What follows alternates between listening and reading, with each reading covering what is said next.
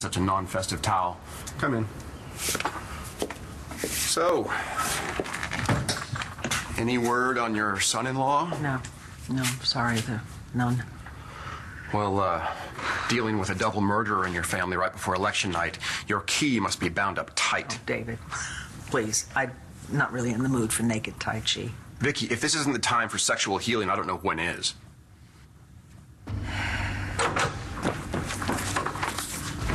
Did you find out anything? No one on the day shift recognized Jared from the picture. I don't get it. Jared doesn't smoke. He doesn't collect motel swag. How did he get this if he was never here? Well, there's still a maid and a desk clerk who haven't clocked in yet. Maybe one of them will remember seeing him. I hope so. Because I feel like the longer we're apart, it's just... I feel like I'm losing him. For good. Sorry, buddy. I don't know exactly when your dad is going to be home. Well, can I get a ballpark? He is going to be home as soon as he can. Well, where is he? You don't know, do you? I don't get it. Dad left and didn't say where he was going? Well, that is the life of a PI, kiddo. If your dad could be here with you, he totally would. And if he could tell us about the case, then he would do that too. But he's missing the Halloween party. Among other things. Sweetie, why don't you go to the kitchen and get the bags and start bagging the candy for the trick-or-treaters, okay? But save me some Kit Kats and Twizzlers.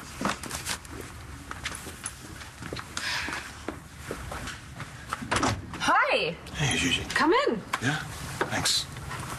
Is Rex around? No, he's not. He went out of town last night. Is there anything I can help you with? What, he left after the concert? Actually, I didn't go to the concert with Rex.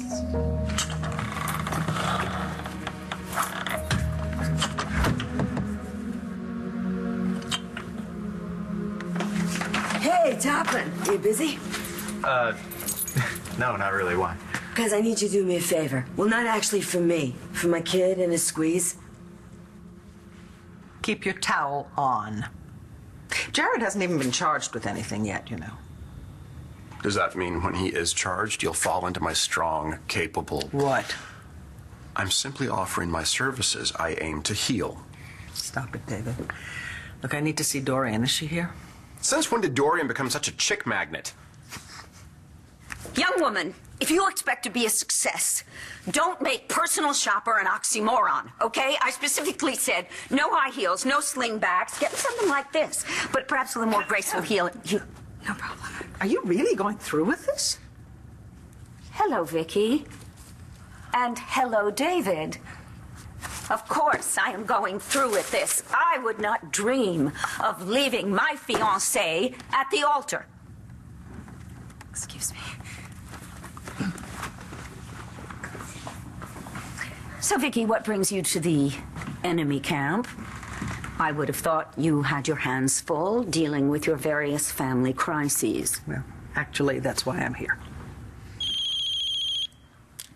Brody? Yeah, baby, it's me. It's so good to hear your voice. By the time I got into Michigan last night, it was too late to call. How's your sister? I'll fill you in, but first, I need to know how you're doing. Well, they haven't found Jared yet. I know, I checked in with John. But, baby, I was asking about you. What's wrong? And don't tell me nothing. I can hear it in your voice. I don't know how to say this. Just say it. I got a phone call from Nash last night. That guy's at it again? No, this was different. Last night, my dead husband spoke to me. Look, Charlie and Natalie are obviously very, very worried about Jared, and Jessica is apparently being stalked by somebody. Oh, no, I've lost a fingernail. Oh, I'm sorry, I'm really very busy. The milliner's late. Wayne Lurie has to come and do my hair. Please. What does your family crises have to do with me? Dorian, I am not going to be able to participate in the final debate this evening. You're standing me up? Yes. You're backing out? I think the voters know where I stand on all the key issues. Right now, I have to concentrate on my family. It's not going to work, Viki. What isn't? You playing the tragic family card to win last-minute votes from sympathetic voters. Oh, please. So you have an alcoholic husband and a daughter with mental illness and another daughter whose husband is up on murder charges. But I still have an out gay lesbian fiancé. Did she really just say that? And you know what?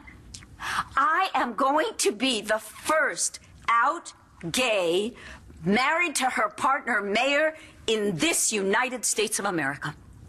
Dorian, did it ever occur to you that while you are using this issue in a last-ditch Hail Mary pass to get elected, there are many, many people out there, good, honest, and decent people, who care passionately about their civil rights?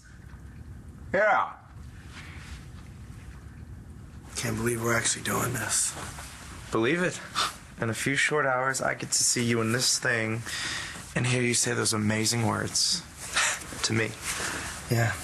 I wish I was part of a real couple like you guys are. You and Dorian may not be a real couple, but you are the ones the whole country is going to tune in to see. I mean, it's because of you that the whole world's going to get the chance to see what we really believe in. Yeah, you're right.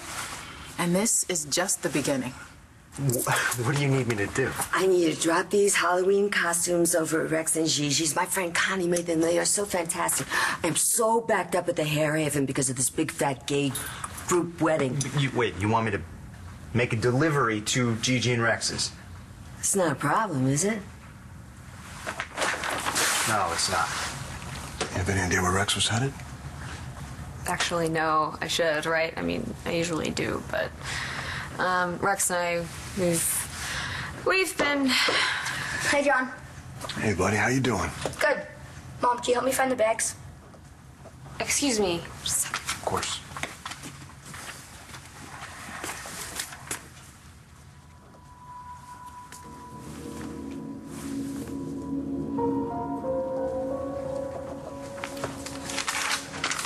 Sorry. Where were we? You were just saying something about you and... Right. We've been having some problems lately. Is he in trouble? No, I wanted to talk to him about a case he was working on. Oh, sorry. I can't help you. He didn't tell me anything. Okay. It's good seeing you. You too. Jane looks happy. Seems like you and Rex are doing a good job with him.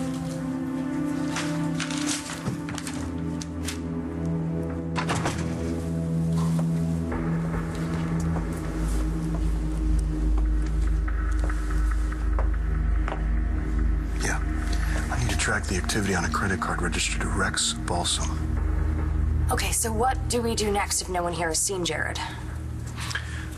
We don't have a choice. We head home. Well, we head home. We can't head home yet. We haven't found him. I mean, the police think he's guilty. He is guilty. Now, maybe not of murder, but Natty, you told me that he set up the beating. He was behind the stalking. Okay, yeah, but there was a reason for that. I mean, he was going to explain it to me, but he didn't get the chance. Please, Rex, we have to find him. Let him explain what happened so we can just figure all of this out, okay? What if there's nothing to figure out? There has to be. Because there's no way that Jared is that mean and that mad at Jessica that he would want her to think that Nash is haunting her from the grave. John bugged all of our phones, assuming that Jared would try to reach my sister. And? He got Nash's call on tape. But it couldn't have been Nash. You know that, right? No, I know. I know that Nash is dead, but John, he took the call from Nash and he compared it to a phone message that Nash it's okay. left Just before he slow died. down. It was a match, Brody.